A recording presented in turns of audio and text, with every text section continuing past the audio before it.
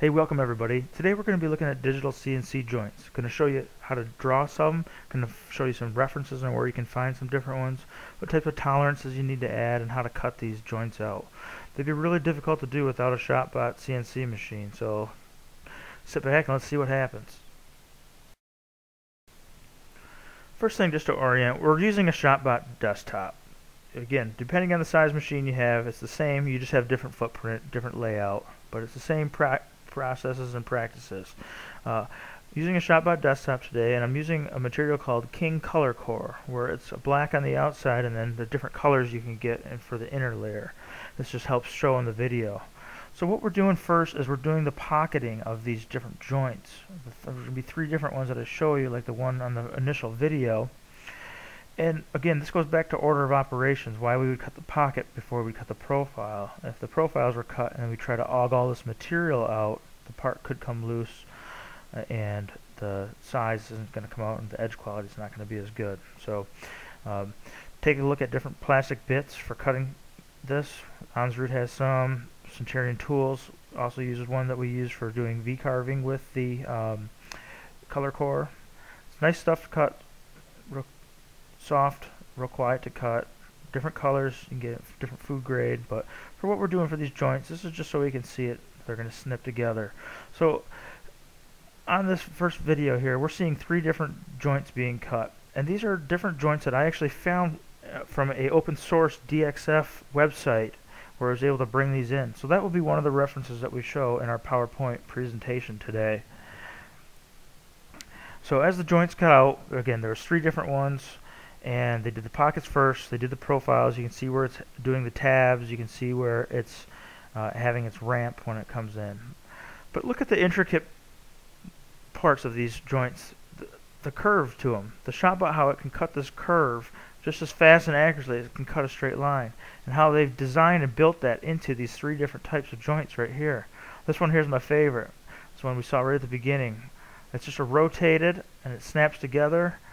We need to figure out a tolerance though. Cut that with no tolerance, the ShopBot will cut it so tight that it won't come back apart. So I found that through trial and error that I needed to add a little bit in.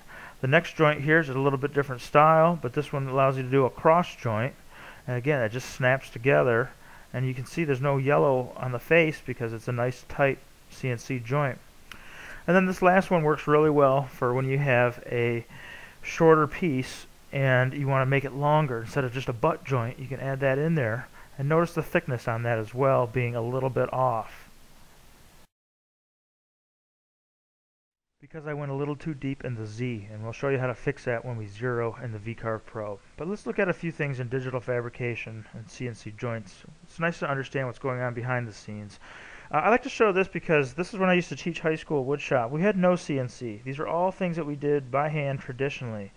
And to be able to come in here and carve these logos out or cut these duplicate circles out or add joinery to these would save us from having to have a shop full of both large and hand tools. So I really wish we would have had the technology that we have now and be able to do that. But you know what? It's the best thing to do is to know how to do this stuff by hand and how to do it traditionally, and then incorporate that in. It'll help you so much more with your designing in your CNC. So this is the project that was probably the most famous turnaround to become a CNC type project. Originally this Minwax American woodworker chair back in the 1970s, just a simple patio chair. There's your blueprints for it, and you see besides having a full shop of heavy industrial machines, table saw, bandsaw, sanders, chop saws, joiner, to make all this you also had to have several hand tools here: countersink, counterbore, plug cutter, square, layout, a whole bunch of stuff here. Well, that was the traditional way of doing it, and what we've done here is adjusted it using a simple mortise and tenon joint, and we're going to build on that mortise and tenon joint and show several other CNC joints through this PowerPoint and rest of the video here. But the point of this slide is showing you, look what I just went from having all those tools to nothing more than a bottle of glue and a hammer, because I've now built that all the complexity and the joinery into the part itself. And I'm going to talk next about building complexity, but to see it right here, you can see that this is just a push together mortise and tenon joint, which traditionally could be a trick to cut as well. Uh, and look at what happens here. Here's the leg being cut out without these extra tenons on them. 3 inches per second, 3 passes. It takes 1 minute and 50 seconds. Now, yes, I have taken some time and placed these and spaced these out, these tenons, but the same feed rate and the same speed. What I've got is now 2 minutes and 5 seconds. So it's 15 seconds longer to add those tenons to it.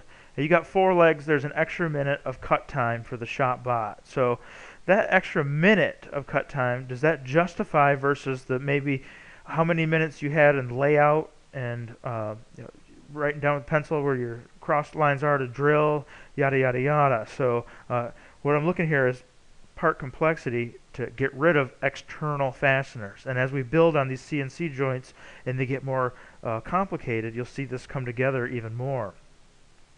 When I first started with ShopBot, I sat in on training, and Ted gets up, our creator and owner of the ShopBot tools, and talks about CNC allows complexity in the parts, and he talks about CNC and our future.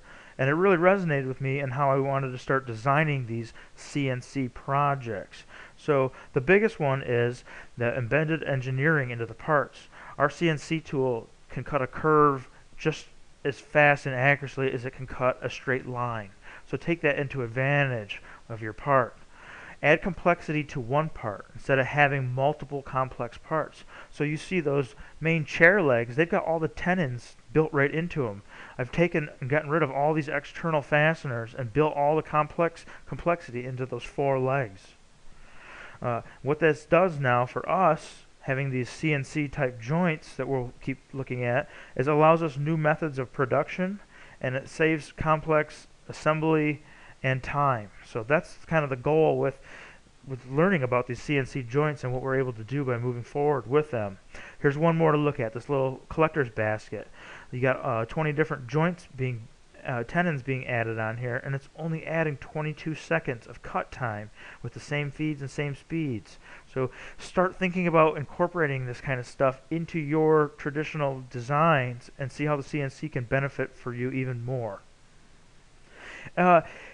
Here's just some references to get you looking at different ones. I went to Google when I was putting this together and typed in, CNC joints. Went to some of the websites that I'm a little bit more familiar with as far as using for reference. Make Magazine, very good as far as resource. Went on there, typed in CNC Joinery, and it's neat to see all the different stuff that comes up. So I definitely tell you to get on our forum, get on our webpage, get on some of these other pages and read up about this. There's a lot more than what I'm just showing in this video of these couple joints that we're going to cut. And there's just a whole great reading out there of this different CNC stuff. And the one I'm going to be referencing a lot today is called Flexible Stream, an open design source. They've got 50 fantastic digital wood joints on there that you can download and cut out. Again, make sure you go on here, read about copyrights and sharing and all that, but for you to download some of these and practice cutting them out, that's part of the license that's okay to do. But sharing the information or giving it out as your own is definitely illegal. So for what we're going to do today, we'll download these 50 joints and start cutting some of them out and incorporating them into our project design. And I kind of like to finish up, here's some of these sources. But think about using these CNC digital joints to actually create a machine held together with these. So this is our HandyBot. This is our latest and greatest ShopBot. It's a portable ShopBot. Instead of having people bring material to your shop, you carry this to the job site. And it's all held together using CNC joints that either we've found or we've created on our own. So this is all HDPE plastic, makes up the blue and the yellow frame. And as you can see on this picture, there's little crosses down here for the layout. Here's an indexing point that we use for the jig for indexing longer pieces. And go to our handybot.com. You can actually go on here and you can download the plans for these, and you can get the blueprints for all of the cutting files and see how the joinery goes together on these. Here you can see us cutting all of these parts in-house on our bigger machines. And here's a couple of pictures of showing. Here's these Allen head screws that go up through. You can see the part has been pocketed out on one side, and you can tell by looking up here that there's a little nut that goes down in there. So that nut is held in place by a pocket that fits that nut perfectly and goes a little bit longer for the extra length of that bolt for when it gets tightened. So here's a jig we made for the HandyBot. And again, you can go on here and read up all about HandyBots. The design for this is open source if you wanted to download and play with some of those joints. But I like to show this because this right here is a actual machine built using these CNC joints. Alright, we're going to just create a new file, and we're going to come in and bring in a couple of those digital 50 joints that are able to be downloaded. The part I have here in front of me is 12 inches long, it's 6 inches high, and the reason that last video showed the part being cut too deep was I didn't have my calipers to the exact width for the thickness of that material, and it's good for me, if I want to make sure I get a pocket to a certain depth, I'm going to zero it to the top. If I'm more concerned about cutting through my material, I would zero it to the bottom. But for now, I'm more concerned about getting that pocket just to the right depth, and I can tell my profile toolpath that cuts all the way out just to go a little bit deeper than the thickness. So here I am, just a 12 by 6 with a 1/2 inch material. So there's my work surface. Now, instead of me drawing these, I actually went in, like I said, to the digital joints, and I downloaded them all. And then bring them all in, instead of bringing them all in one by one right here at the folder, I'll bring in the DXF batch processor. And that's a whole nother tutorial in itself. You can go to Vectric's website and go to gadgets, and you can learn how to use each one of these. But I'm pretty much selecting my file, telling how many I want in the X, how many I want in the Y, space between them. And see what it says here. Number of files processed is 51. And wow, look at what it brought in. I keep zooming out. It brought in 51 different beautiful CNC joints, but it brought them in not quite the size I'm going to use. It also brought them in, so this is what you should look out anytime you use somebody else's file. Look at here. This line isn't connected all the way around. These are open vectors, so it's not going to toolpath quite right. Sometimes you might have vectors on top of vectors. See here how it goes from a pink line, dash line, to 2 pink dash lines because there's a vector on top of vector. So you got to go in here and really look out for what you're doing. To keep current with the video that we used, this was the joint here that we used in the video. So I'm just going to select these, and what I can do is hit F9. It puts them down here in the center. And since I don't need all this other stuff right now, we're only going to work on that one joint. I'm just going to select it all and delete it. I can always bring it in again later if I needed to. So obviously these things are way too large. They're not even going to fit on my 6 by 12 piece. Just to, you know, if it was something that had a slot, you'd want to scale it to the thickness of your material. For this one right here, I'm just going to say, hey, I do not need it 190 inches long. What if I only made it, say, 5 inches long? It would fit on my material a little bit better that way. And then again, I'll hit F9 to center it. Little shortcut key there. And F brings me into full screen. So here we are. Here's our 2 puzzle pieces that we saw in the video. But again, as I hover over these, I see they're open vectors. So to close vectors, you have the join open vectors function. You can also hit J on the keyboard. And we need to figure out which ones we need to join together. Well, we know we need to cut around the profile to cut the part out, and then we need to pocket down the middle. So let's do the profile first. I select it, and to select multiple vectors, I'm going to hold the Shift key down, and I'm going to go around and select the outside. And I can see even with these 4 selected, I've got 4 open, and when I hit join, I'm still going to have 1 open. So somewhere in there, there's a gap or a void still. I zoom in down here, and I hold Shift and select that. Now I've got 1 closed if I hit OK. So I will go ahead and hit join, and now I've made this 1 closed vector. So do the same thing down here. There's my outside pieces. I need to connect them with the middle. There's that little leg. Select that. And then bang, I've got that whole thing. When it hits close there, I hit join. Boom, I've got join vector. So let's go over and toolpath these, and you can see what happens to the first portion. And again, this is something I'm going through so you can see it pretty quick, but you'll want to play with this on your own. The profile, the toolpath, around the outside of it, I'm going to go my material thickness, and I'm going to go just a little bit deeper into my material so I can make sure I'm cut all the way through in case it's not consistent. I'm also going to use my 1/8 inch end mill, and I want to cut on the outside of my vectors. So I'll select that, and we could get into feeds and speeds, but that's a whole nother tutorial. And I'm just going to preview what this looks like, and I can see that I'm cut all the way around. Double click to get rid of the scrap. Yes, it's looking a lot like what it should be. I'll double check it in 2D view as well. I click solid, I turn on my toolpath, and I can see that my toolpath is getting in there. If you wanted to use a 1/4 inch bit, you could switch it, check this with the solid on, and see if it gets in there. If it gets in there with a 1/4 inch, then you could do a bigger bit, maybe cut faster. It's just something for you to look in there and check. So we're getting down in all these corners. Yeah, you may not be able to with a bigger bit. But we still need to pocket this middle part out so they can fit together. So I'll go back to the drawing side here. And a couple ways of looking at this. One is we want to pocket between this piece and this piece. And I'm going to show you a way of closing these vectors. One, if I just hit a straight line, puts a straight line across right there.